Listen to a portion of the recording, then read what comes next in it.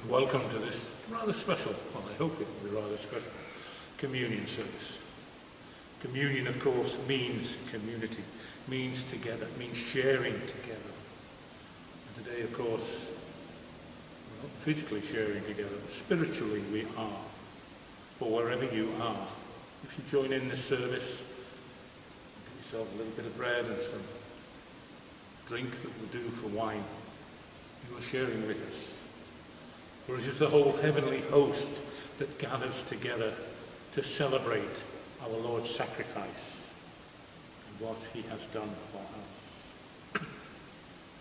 And now we give thanks that you sent your life-giving Holy Spirit upon your church, that by his glorious power and the joy of the everlasting gospel, it might captivate the world, and a new birth of holiness, a new understanding of truth, and a new unity and love possess all nations. The Spirit moves amongst us and gathers us in to celebrate at this time.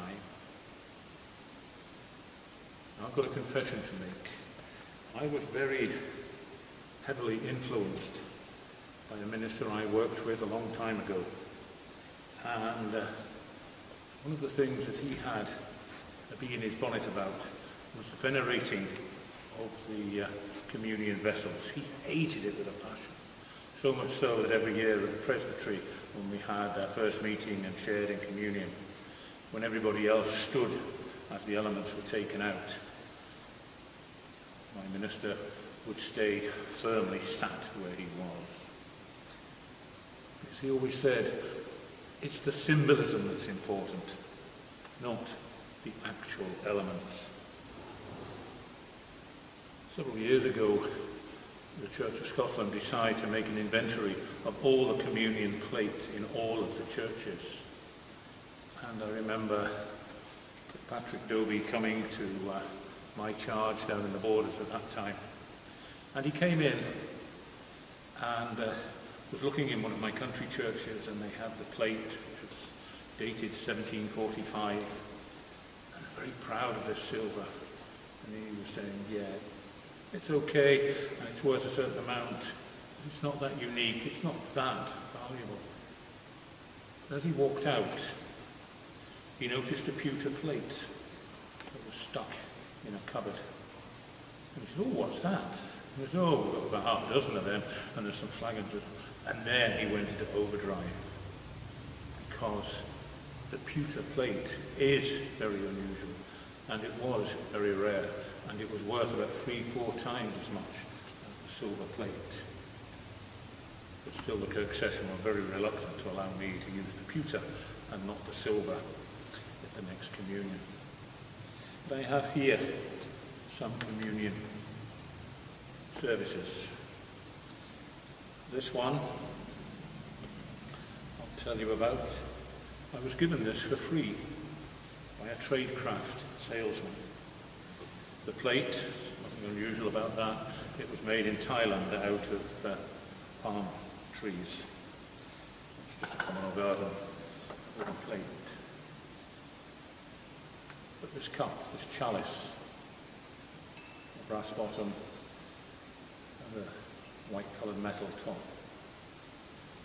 This came from Pakistan,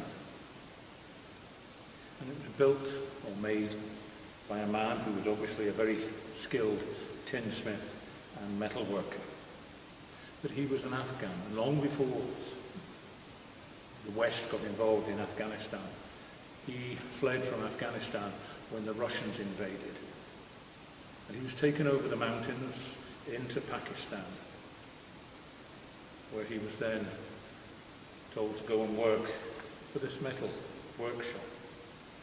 And it was then that he discovered that the guy that was employing him had actually paid the people smugglers to bring him over.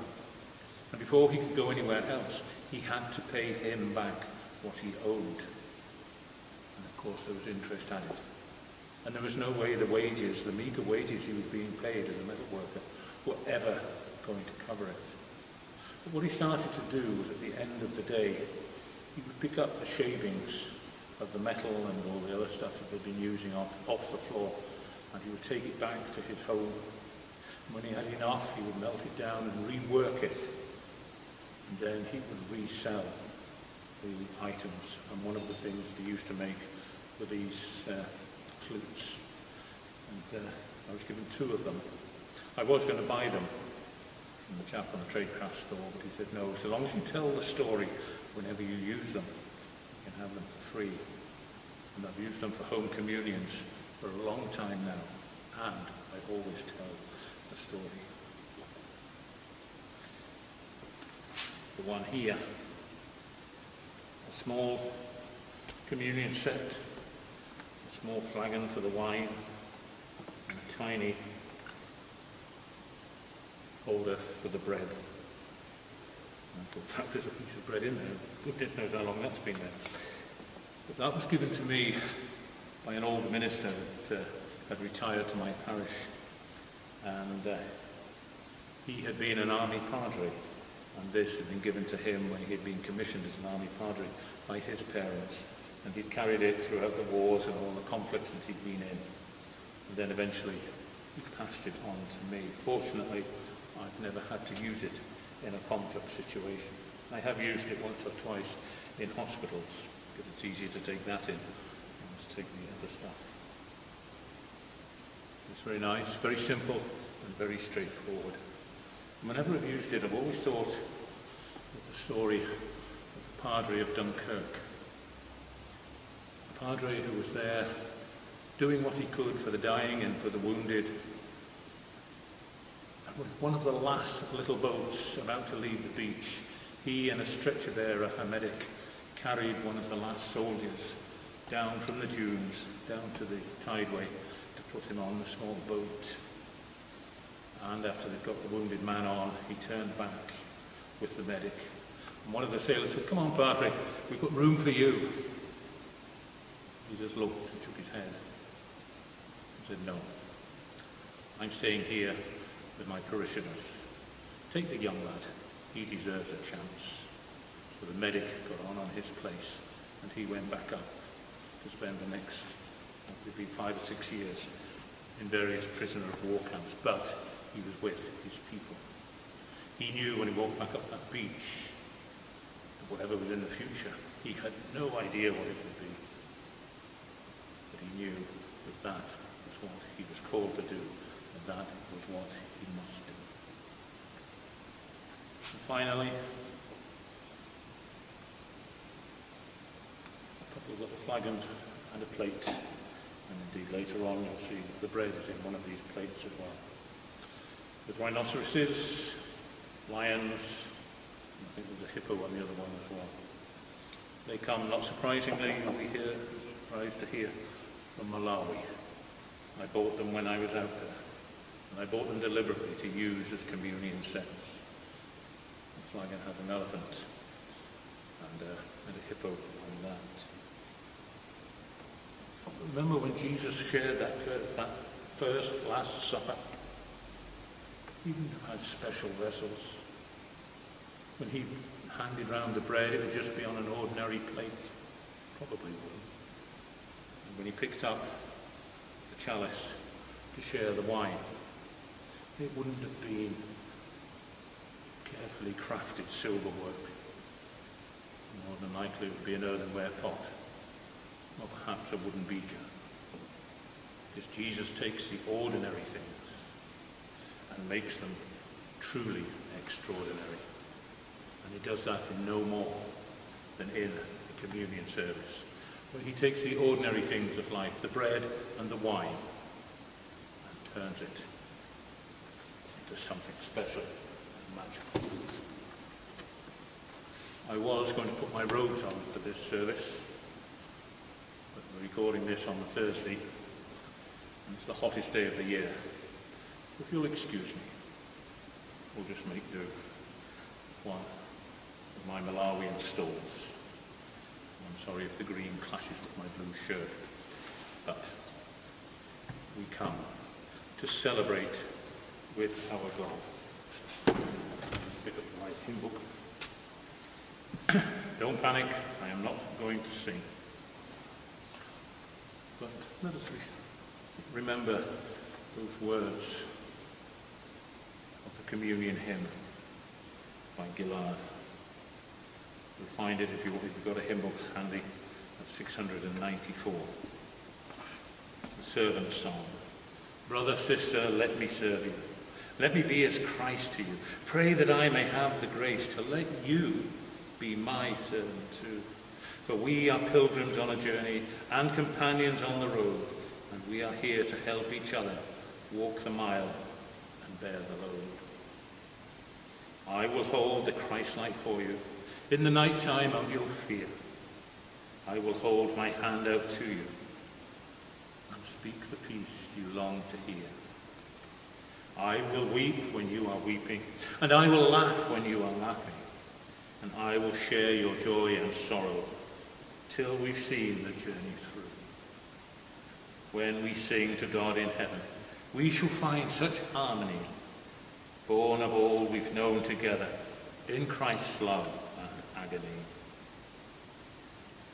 Brother, sister, let me serve you. Let me be as Christ to you, and pray that I may have the grace to let you be my servant too. Amen. Let us draw near to this table. And as we do so, let us recall again the words that Paul wrote when he wrote to the church in Corinth, and he was telling them about communion and about how to share it together.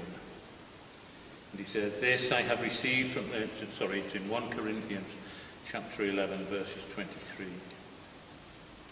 I have received this from the Lord, what I have delivered to you, that the Lord Jesus Christ, on the night on which he was betrayed, took bread. And when he had given thanks, he broke it and said, this is my body which is for you. Do this in remembrance of me. And in the same way, also the cup after supper, saying, this cup is the new covenant in my blood. Do this as often as you drink it in remembrance of me. For as often as you eat of this bread and drink of the cup, you proclaim the Lord's death until he comes again. He then goes on, let a man examine himself, and so eat the bread and drink of the cup. For anyone who drinks without discerning the body eats and drinks judgment upon himself. That is why many of you are weak and ill, and some have died. But if we judged ourselves truly, we should not be judged. But when we are judged by the Lord, we are chastened, so that we may not be condemned along with the world. You may well think at that point, we're not worthy. How can we possibly be worthy of this wonderful and great sacrifice? But Paul goes on. So then, my brethren, when you come together to eat, wait for one another. And if one is hungry, let him eat at home, lest you come together to be condemned. About the other things, I will give directions when I come. Fortunately, when he did come, there was nobody taking shorthand notes, so we don't know what he said in person when he came. But Paul was conscious of the great mystery of this communion service. He said, don't take it lightly. We don't. But at the same time, we do not make it such a big thing that it prevents us from being in communion with God, because the whole purpose of it is that we can be in communion. If only those who are righteous, only those who are worthy could share in the communion, then there would be nobody sharing in this communion today or any other day. But we are made righteous and we are made worthy through the sacrifice that this meal celebrates. So I invite you to come together now and to share in our communion.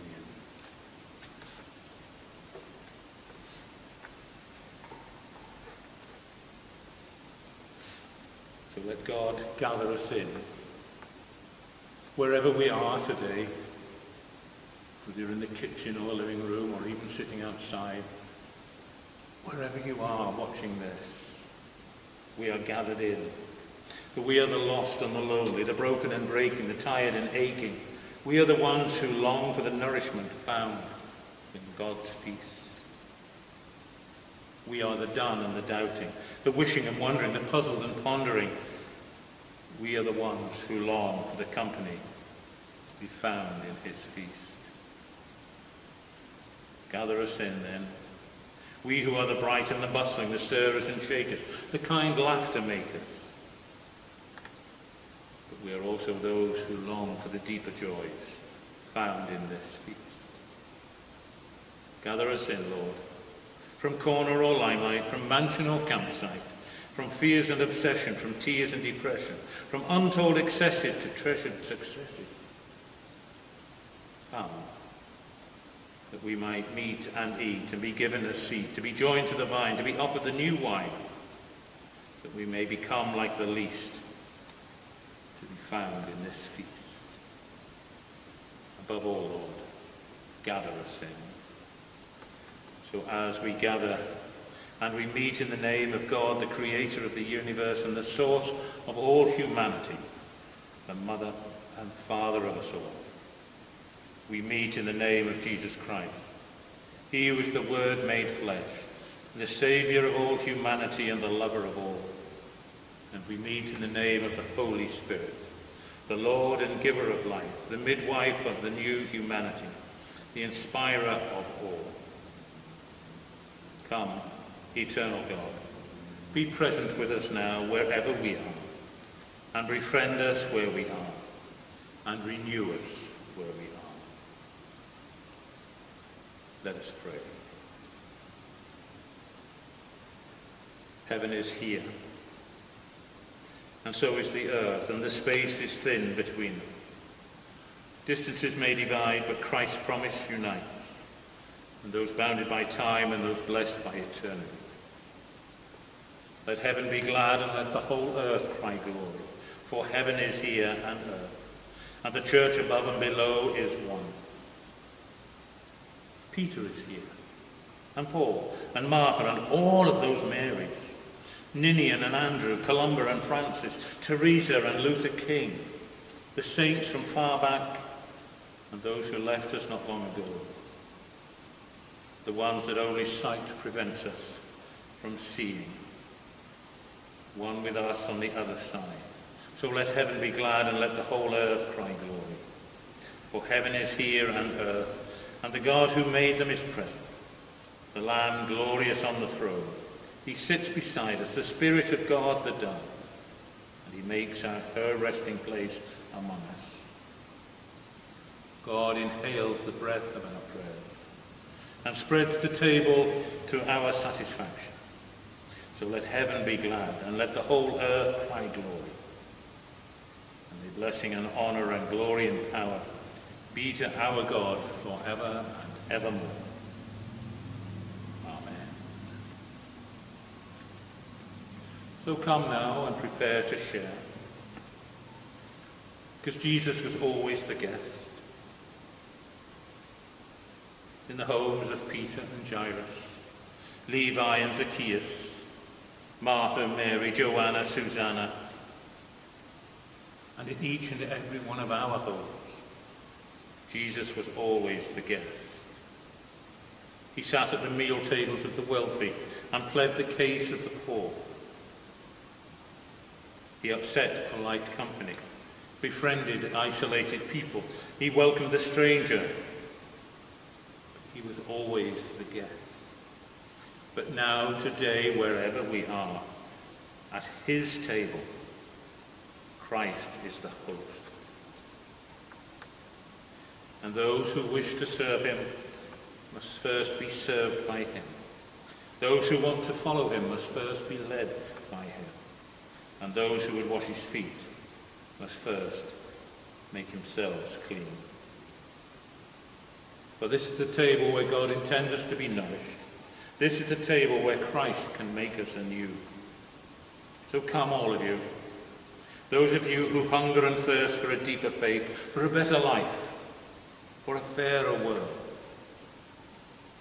for a world in which we can find hope, for a world in which we can find light beyond this pandemic. For all of that, Jesus Christ has sat at our tables and now invites us to be his guest.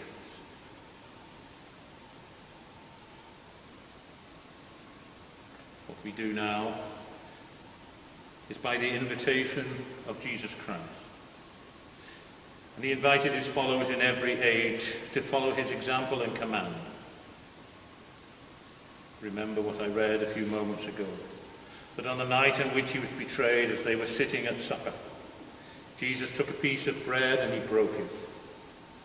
And he gave it to the disciples, saying, "This is my body broken for you. Do this to remember me." So now we do as Jesus did.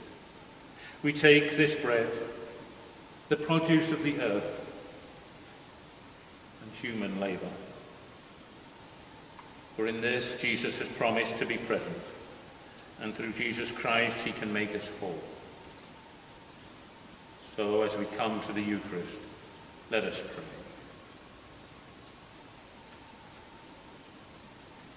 Heavenly Father, we come to you praising all that is spectacular and all that is plain. For they all have their origin in you, and all that is lovely and all who are loving point to you as their fulfillment. And grateful as we are now for the world we know and the universe beyond our ken, we particularly praise you, whom eternity cannot contain, for coming to earth and entering our lives in Jesus Christ. Here too, with gratitude, rises the promise of the Holy Spirit, who even yet and even now confronts us with your claim and attracts us to your goodness. And so we gladly join our voices to sing the song of the church on earth and in heaven. Holy, holy, holy Lord, God of power and might. Heaven and earth are full of your glory. Hosanna in the highest. And now, lest we believe that our praise is enough, we remember him who came because words were not enough.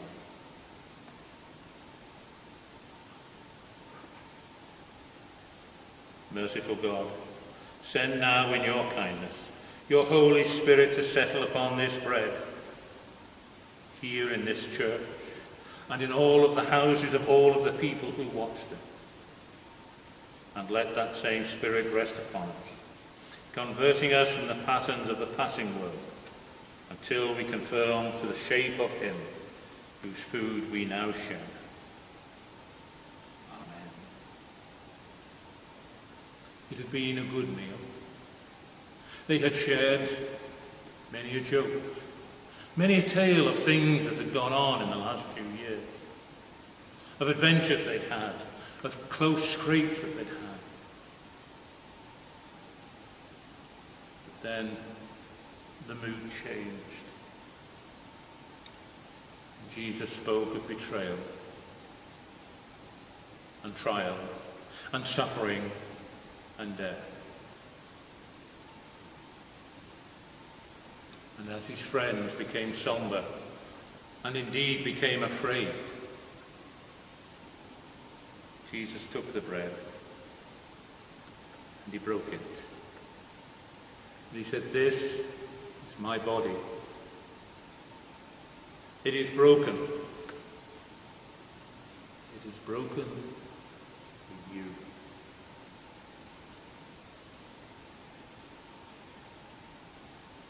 Jesus, firstborn of Mary, have mercy upon us. Jesus, Saviour of the world, have mercy upon us. Jesus, Monarch of heaven, grant us your peace. He whom the universe could not contain is present with us now in this bread. So take this bread and eat. For this is the gift of God for the people of God. Take, eat, and know that God is good.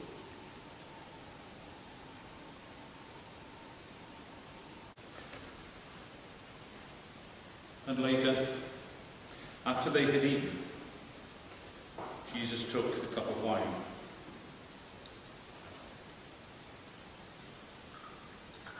Pouring it out, he said, "This cup is the new relationship with God. It's only made possible by my blood and by my death. So drink of it, all of you, and do so to remember me." In the bread and in the wine, Jesus has promised to be present, and through these, Jesus alone can make us whole.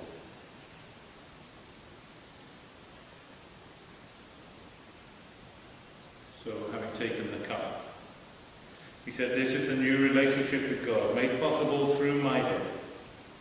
Take it, all of you, and remember me." Wherever you are this morning, take your cup, your glass, your goblet, your flagon, whatever it is, take it and drink, and know that God is good.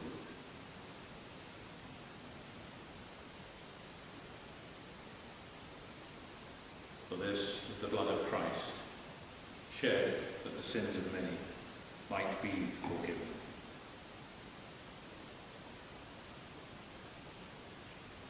Jesus Christ has nourished us, and Jesus is our peace. Strangers and friends, those nearby you and those far away from you, those who are male and those who are female, those who are young and those who are old.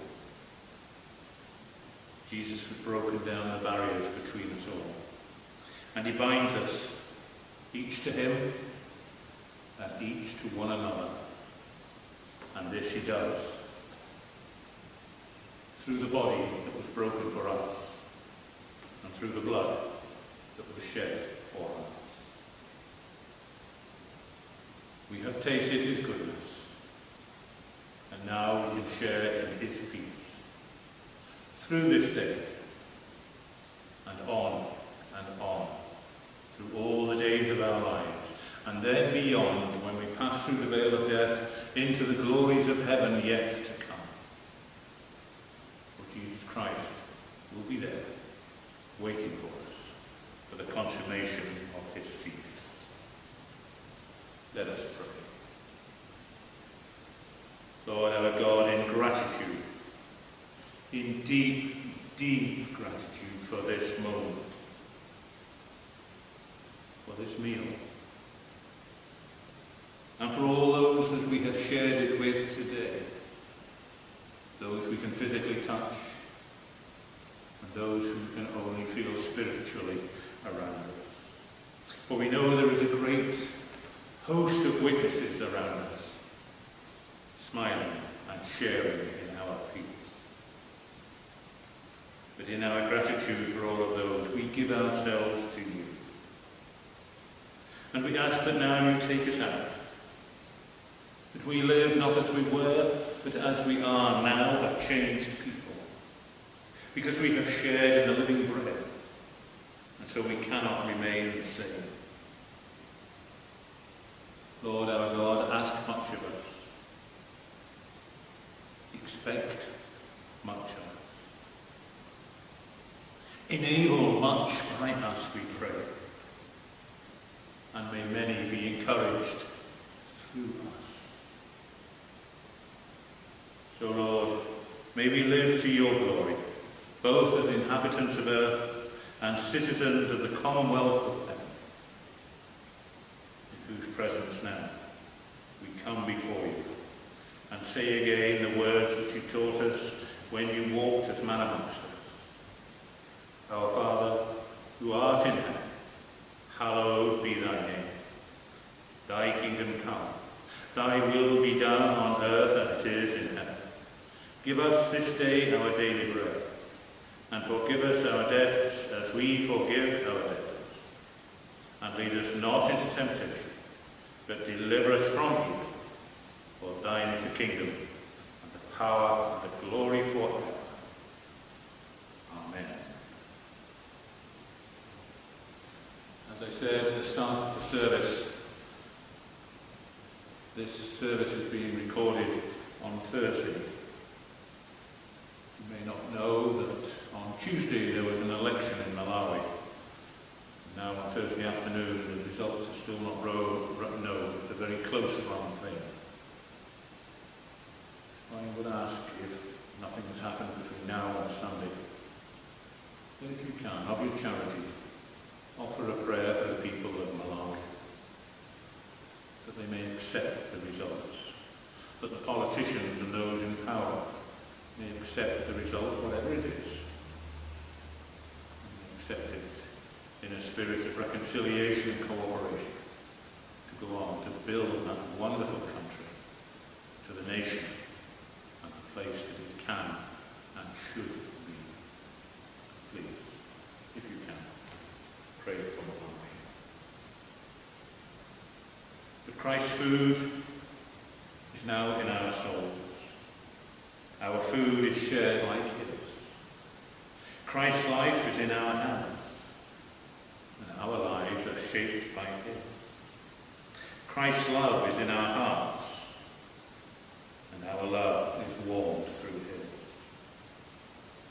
Christ's peace upon our path following his. And go now in the love and the peace of God which surpasses all our understanding. And may the blessings of God Almighty, Father, Son, and Holy Spirit be upon us and among us, those whom we love and those whom we should, this day and forever